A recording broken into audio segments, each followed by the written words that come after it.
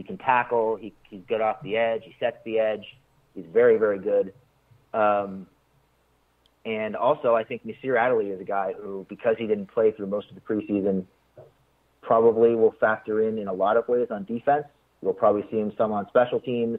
And my guess is you'll see him play a little bit of slot, play both safety spots, maybe play a little bit of nickel linebackers so they can move him around and create matchups and make him kind of fill some of those roles that Derwin filled last year. I mean, he's not Derwin James, but he can do some of the things that Derwin did, and he's probably going to force a lot of turnovers for this team. And speaking of Mike Williams, because you look at a guy like Gordon who's been a star, wants to get paid. Williams had 10 touchdowns last year. Going forward, because Phillip Rivers obviously doesn't have a lot of time left, do you foresee possibly a similar situation contract-wise happening with Mike Williams if he has a breakout season? And arguably you look at a guy like Keenan Allen, who's been hurt and, yes, is productive, but if you look at a guy, he gets picked at 7th overall, he's seen as the future receiver of your team. Where do you see that might come into play down the line? I know the team loves Mike Williams, and he's a guy who I think they'll take care of. They obviously drafted him very highly. Was a big part of the offense last year, might be a bigger part of the offense this year in some ways. And the Chargers, I know they have a reputation for being cheap and for not extending their players. But incredible. Antonio Gates. It's really not true, though. If you look at what they've done historically, and especially with Tom Telesco, a general manager, just look at the last couple of years. They gave Casey Hayward a big deal. They extended Corey Liuget, even though that turned out to be a bad deal. You mentioned Keenan, they extended. They just extended Mike Pouncey. They have a lengthy history of finding ways to keep their guys on the team and pay them what they're worth. So the idea that they don't take care of their players, I don't think is really true. They tried to take care of Gordon. He just wanted more than they were comfortable paying, and they were not comfortable coming off their number. So, and I think that's a reflection of the running back position and the way that position is being looked at from an analytics standpoint. Teams are realizing that, you don't really need the bell cow back to be successful. I think last year there was one running back that had 18 or more carries in 10 or more games. So the idea of the back that gets 300 carries and leads the way and gets all the touches, that's kind of going away. And I think you're going to start seeing more and more running back stables with 3 and 4 guys who all do different things. So I think that's just a reflection of how people are viewing the running game, or the running back position. And, Gordon's only been healthy for 1 full season out of his first 4 years in the league. So Facts. There's that too. So I think they'll find a way to take care of Mike Williams. They have Hunter Henry coming up at the end of the offseason. Joey Bosa is a free agent. Joey Bosa is going to be entering the 5th year of his deal next year. So they're going to have to find a way to extend him. They've got to take care of Rivers. They've got to take care of Des King, and there are several other players that need to be taken care of. So that they've got to find a way to fit all these guys in the cap, and there may be 1 or 2 guys that they just can't figure out a way to keep, but they're going to try, and they've always tried to take care of their guys. So I think their reputation's a little bit unfair, to be honest with you. All right, so last question, I guess it's kind of 2, but first of all, how did the Chargers, get past the Chiefs as the king of the AFC West? 1, and 2, how do the Chargers get love in San Diego again? How do they get love? Well, I'll answer the Chiefs question first. I think the Chiefs question, how do they overtake the Chiefs? I think this is a team that they're going to have a good offense, but I think this defense needs to take another step forward this year. They're going to have Ingram healthy. They're going to have Bosa healthy. They did a really good job of rebuilding the linebackers. They brought in Jerry Tillery as a first-round pick. So they need that defensive line to step up, and they need the front 7 in particular to be a step or 2 better than they were for most of last season, and really kind of choke off the running game and figure out a way to get after quarterbacks from the inside and try to, get that interior rush going to fluster Mahomes and try to track him down. So I think it's really important for the defense to lead the way against the Chiefs. In terms of getting love in San Diego, I mean, are you asking how do they get back to San Diego, or how do they, get embraced again by that fan base at the level that they once were? Is it a matter of time? Is it a matter of winning? Is it just a matter of moving back there? I think there are still a lot of people who love them but just won't admit it. Yeah, no, definitely. But there are a lot of people who they've lost to that I don't think they're going to get back, whether they win or not. I just think, a lot of native San Diegans who grew up going to games, buying season tickets, kind of tied their identity to those guys. They just felt like they got stabbed in the back. Like the Chargers didn't really want to stay, and they didn't really make any efforts to stay. And they just feel like the Chargers turned their backs on them, and I don't know that they'll get over that. So in terms of being loved the way they were in San Diego before, I don't really know if that's possible. I think there are a lot of people who got burned by them, feel betrayed by them, and are not likely to go back, at least not full bore like they were before they left. So what keeps you attached to them? Because I know you've been following them for a long time, covering them a long time. Yeah, I've been following them for over 30 years.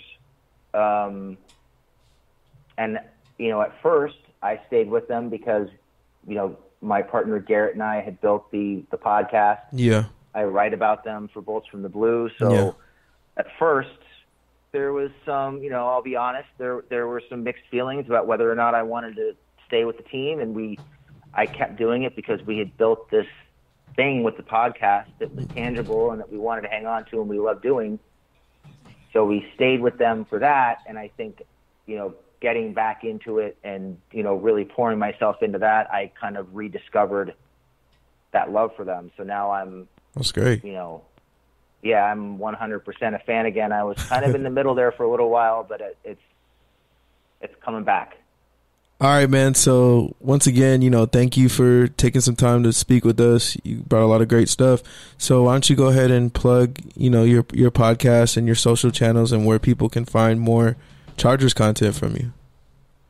Yeah. So again, my name is Jamie Hoyle. I'm one of the co-hosts for the Lightning Round podcast. We do a weekly show during the regular season where we recap games, talk about, news stories, things like that. You can, and we also have a Twitter handle where I interact with fans, and you can find us at Lightning_round. I handle that account, so if you're talking to the Lightning Round account, you're talking to me. Good to know. I also write for what's that? Good to know. Yeah, that's all me. I also write for Bolts from the Blue occasionally, and you can find me there. I also have a personal Twitter handle, which I use on occasion, which is at Hoyle Sports, at HOYLE Sports. And, that's how you can find me. I'm always around. I'm always talking to fans, talking Chargers. And if you haven't listened to the podcast, please do. I think you'll be happy. We have a lot of good content. We put a lot of work into it, and we're very proud of our product. Awesome, Jamie. Thanks again for joining us. You have a good night, and keep up the great work. Thank you guys very much for having me. I appreciate it. Hopefully we can do it again. Yes, sir. Likewise. All right, guys. Have a good night. You too. All right. Thanks again. Bye-bye.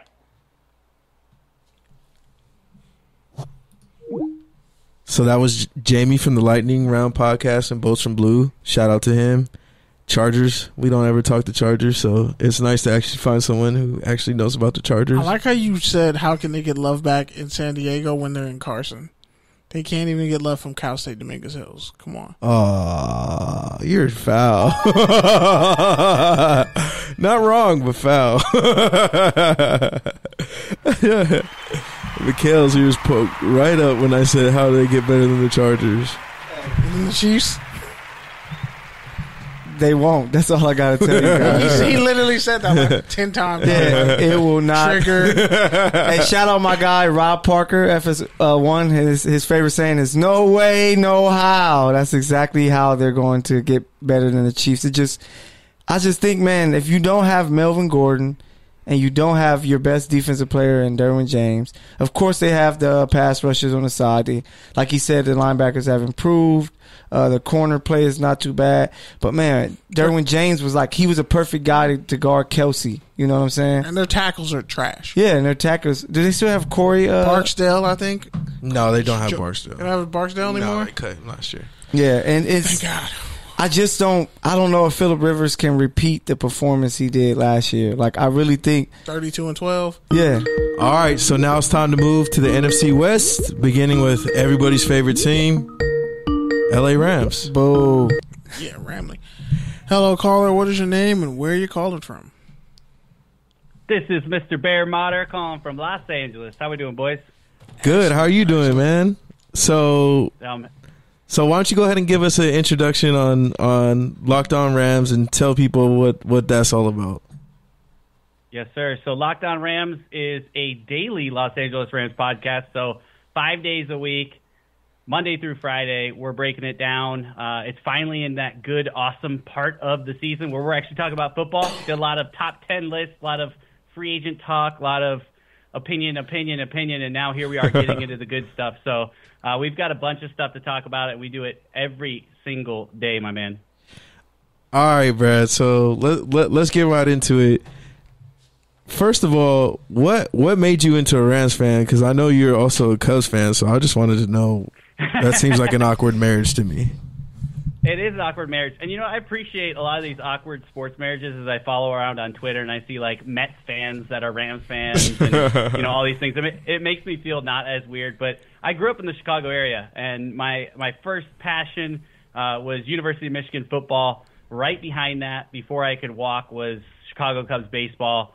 And along the way, I was a Bears fan as well, growing up in the Midwest. But I spent about 3.5 years over in Australia, and I kind of lost my sports NFL fandom. There was those Jay Cutler days, the very dark days. Yeah. And I kind of really just stopped paying attention and became a fan of players around the league and things like that. And when I came back, I moved to Los Angeles the exact same day. I was sitting in the airport having a beer, and they say the Los Angeles Rams or the St. Louis Rams are moving to Los Angeles. And I was like, oh, that's awesome. Like, I'm moving to a city that didn't have a team, and now they do. And one of my best friends in life has been trying to pitch a podcast on me for years, but he's always like, you want to do health and fitness? And I'm like, no way. Like, if you know who I am, I'm not a health and fitness type of guy. Like, I would maybe do a podcast about, like, double stuffed Oreos, but not health and fitness. So finally he's like, I know you're a fiend about football these days. So he kind of roped me in on doing it with the Los Angeles Rams. And when you start to cover a team constantly, and we went through the Jeff Fisher days, and you see them struggle with 4 wins, and then you get the number 1 draft pick, and you're writing notes, and you're watching them left and right, you kind of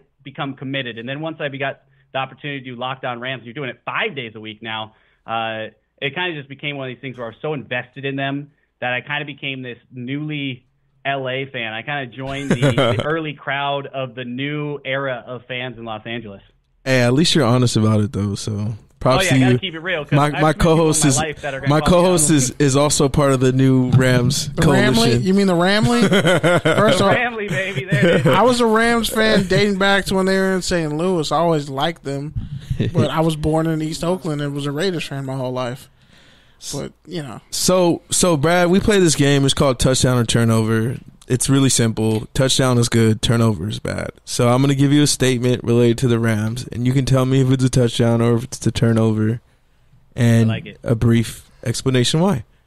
So, these are going to be kind of obvious, but yeah. So Tyler Higbee got a 4-year, $31 million extension. Is that a touchdown or a turnover for the Rams? You're starting off pretty difficult here, but I'm going to say, my initial reaction says turnover.